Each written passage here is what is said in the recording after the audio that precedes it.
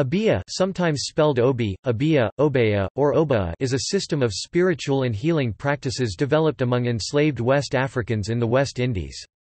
Obeah is difficult to define, as it is not a single, unified set of practices. The word Obeah was historically not often used to describe one's own practices. Some scholars, such as Diana Patton, have contended that what constitutes Obeah in Jamaica has been constructed by white society, particularly law enforcement.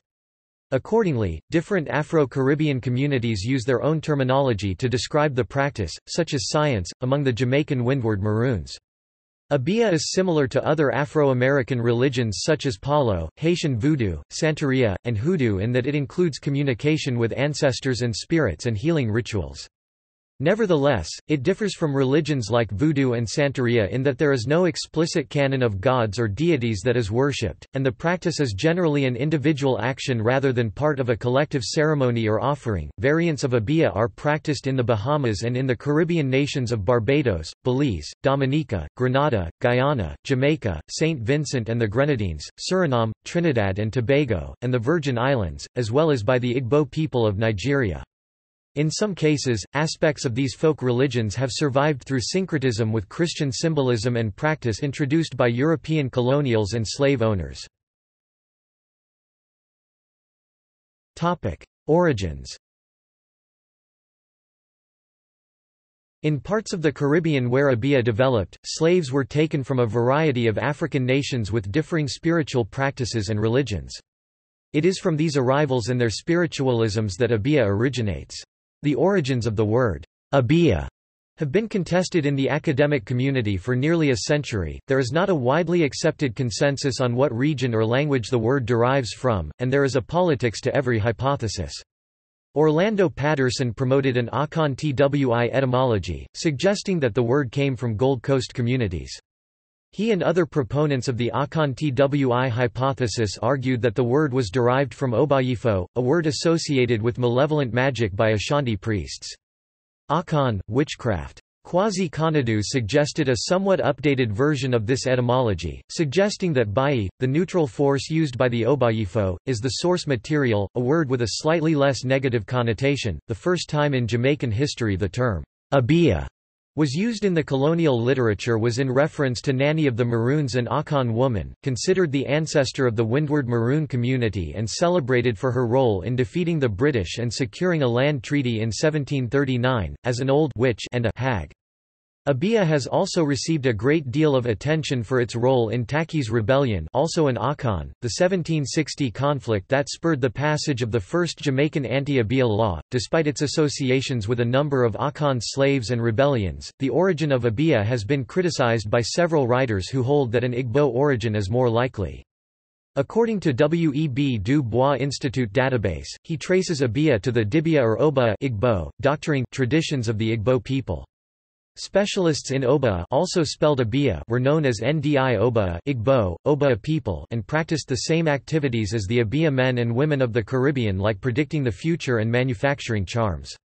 Among the Igbo there were oracles known as Obeah which were said to be able to talk. Parts of the Caribbean where Obeah was most active imported a large number of its slaves from the Igbo-dominated Bight of Biafra. This interpretation is also favored by Kenneth Bilby, arguing that Dibia connotes a neutral master of knowledge and wisdom. In another hypothesis, the Efik language is the root of Obeah, where the word Obeah comes from the Efik ubio, meaning a bad omen. Melville Herskovitz endorsed a different Efik origin, arguing that Obeah was a corruption of an Efik word for doctor. In colonial British communities, aside from referring to the set of spiritual practices, Obeah also came to refer to a physical object, such as a talisman or charm, that was used for evil magical purposes. The item was referred to as an Obeah item, e.g. an Obeah ring or an Obeah stick, translated as ring used for witchcraft or stick used for witchcraft respectively. Obeah incorporated various beliefs from the religions of later migrants to the colonies where it was present. Obeah also influenced other religions in the Caribbean, e.g. Christianity, which incorporated some Obeah beliefs. History.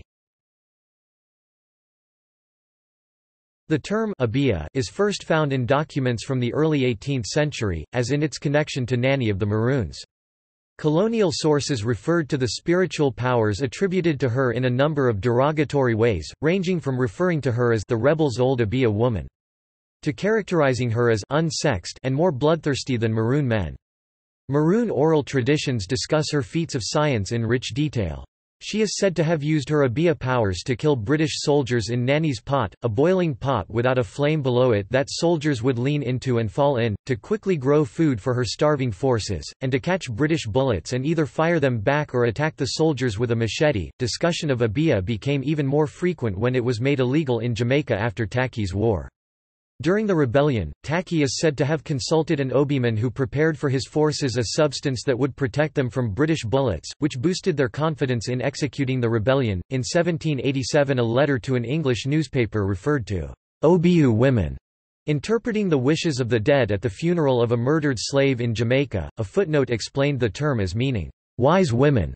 A continuing source of white anxiety related to Obeah was the belief that practitioners were skilled in using poisons, as mentioned in Matthew Lewis' Journal of a West India Proprietor. Many white Jamaicans accused women of such poisonings. One case Lewis discussed was that of a young woman named Minetta who was brought to trial for attempting to poison her master. Lewis and others often characterized the women they accused of poisonings as being manipulated by Obeah men, who they contended actually provided the women with the materials for poisonings. The laws forbidding Obeah reflected this fear. An anti-Obeah law passed in Barbados in 1818 specifically forbade the possession of any poison, or any noxious or destructive substance. A doctor who examined the medicine chest of an Obeah man arrested in Jamaica in 1866 identified white arsenic as one of the powders in it, but could not identify the others. The unnamed correspondent reporting this affirmed, "The Jamaica herbal is an extensive one, and comprises some highly poisonous juices, of which the Obeah men have a perfect knowledge." During the mid-19th century, the appearance of a comet in the sky became the focal point of an outbreak of religious fanatical millennialism among the Mile men of Jamaica. Spiritualism was at that time sweeping the English-speaking nations as well, and it readily appealed to those in the Afro-Caribbean diaspora, as spirit contact, especially with the dead, is an essential part of many African religions.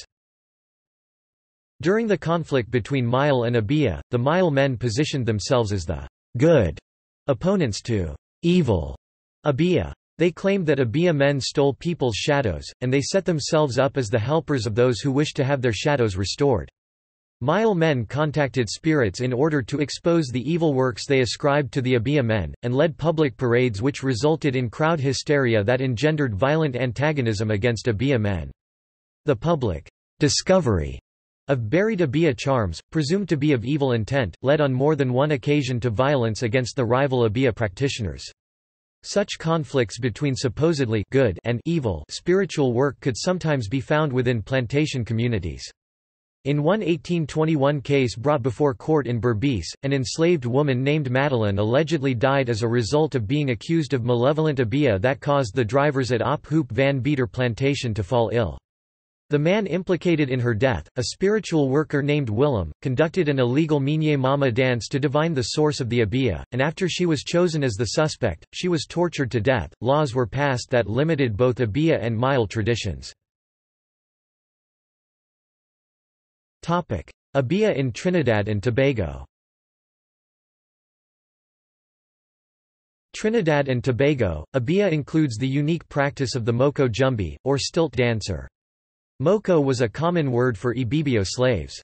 In the Trinidad and Tobago Obeah tradition, a Duan is a child who has died before being baptized, and is said to be forced to forever walk the earth at night in English-speaking regions of the Caribbean. Jewelry is made from deadly toxic red and black seeds called jumbis, jumbi eyes or jumbi beads, seeds of Abrus precatorius containing the AB toxin abrin in the Caribbean and South America. By contrast, the Moko Jumbi of Trinidad and Tobago is brightly colored, dances in the daylight, and is very much alive. The Moko Jumbi also represents the flip side of spiritual darkness, as stilt dancing is most popular around holy days and carnival. Obeah in literature. Although 18th-century literature mentions Obeah often, one of the earliest references to Obeah in fiction can be found in 1800, in William Earle's novel Obeah, or, The History of Three-Fingered Jack, a narrative inspired by true events that was also reinterpreted in several dramatic versions on the London stage in 1800 and following. One of the next major books about Obeah was Hamel, The Obeah Man 1827. Several early plantation novels also include Obeah plots. In Marryat's novel Poor Jack 1840, a rich young plantation owner ridicules superstitions held by English sailors but himself believes in Obeah. The 20th century saw less actual Obeah in open practice, but it still continued to make frequent appearances in literature. The following is only a partial list. Aleister Crowley, a controversial English mystic, declared the Book of the Law was dictated to him in 1904 by a non-physical being. Ch 1 verse 37 reads, "Also the mantras and spells, the Obeah and the Wanga, the work of the wand and the work of the sword, these shall he learn and teach." Henry S. Whitehead, who lived for some time on St. Croix in the Caribbean, published his supernatural tale, The Jumbie, in Weird Tales 1926. The story lent its title to his collection Jumbie and Other Uncanny Tales 1944. Zora Neale Hurston researched and wrote widely on the subject, including essays, drama, and the novel Jonah's Gourd Vine. The former slave, Christophine, in Jean Rhys's novel Wide Sargasso Sea, is a practitioner of Obeah. Solitaire, the female lead in the James Bond novel Live and Let Die, is said to have the power of the Obeah. Quote, "An Obeah woman is a sort of matchmaker in Earl Lovelace's novel Salt. Ma Kilman in Derek Walcott's epic poem Ameros is a healer who uses Obeah. In the novels and memoirs of Jamaica Kincaid there are several passages that mention Obeah. There are frequent references to Obeah in The Suffrage of Elvira written by V.S. Naipaul. A central character in Unburnable is reputed to be an Obeah woman. The protagonist of the novel Brown Girl in the Ring by Nalo Hopkinson is an Obeah woman in training, learning from her grandmother. She uses her abilities to defeat an evil Obeah man and his duppy. Obeah is heavily referenced in Douglas Preston and Lincoln Child's novel Cemetery Dance. A main character in the 2009 YA novel Three Witches by Paula Jolin Roaring Brook, Macmillan is a native of Trinidad and attempts to use Obeah to raise a dead classmate. Several characters in the book The Book of Night Women by Marlon James are said to practice Obeah, and it is a focal point at a number of points in the novel. Shadowcatcher, the antagonist in the Nicholas da Silva graphic novel series Dread and Alive novel, is an Obeah man who uses Obeah to regain the prized amulet taken away from him by his brother, Cujo. The mileman of the Jamaican Maroons, Robert Louis Stevenson Jameson, and his brother Arthur Conan Doyle Jameson are both practicing Obeah in The Necroscope, the Lost Years novel from Brian Lumley. Obeah figures in prominently in The Lazarus Curse Dr. Thomas Silkstone No. 4 by Tessa Harris. The story centers around Jamaican slaves in 18th-century England and the Obeah men and their spells, talismans. Marie Magdalene Carbet, Martinique's most prolific woman writer, wrote a short story, Obeah, now republished in English translation along with the original French by Michigan State Up as Obeah and other Martinican stories. Captain Beefheart and the Magic Band, Golden Birdies, on the Clear Spot album refers to an Obeah man, clearly a kind of voodoo priest. Up One Hand Broom Star was an Obeah man, revered throughout the Bone Knob land. His magic black purse slit creeped open, let go flocks of them.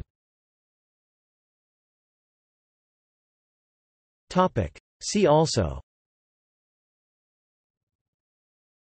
West African Vodun, West African religion, an antecedent of Haitian voodoo.